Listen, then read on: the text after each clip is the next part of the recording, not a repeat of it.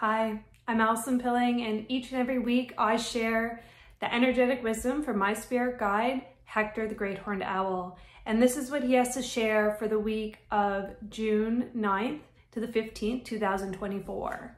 And the way I channel Hector is through journaling. So here we go. Hector swoops in with enthusiasm. He shares, "This will be a fast-paced week. The days will fly by, and that's okay. Maintain your focus on your goals since you are ready. You are prepared for a change in pace. This will be a short spurt that will feel good. The feeling of accomplishment will be strong in the end. So hang on tight.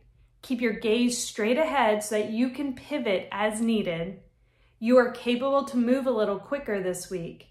Take it on, and upon reflection, be proud of yourself.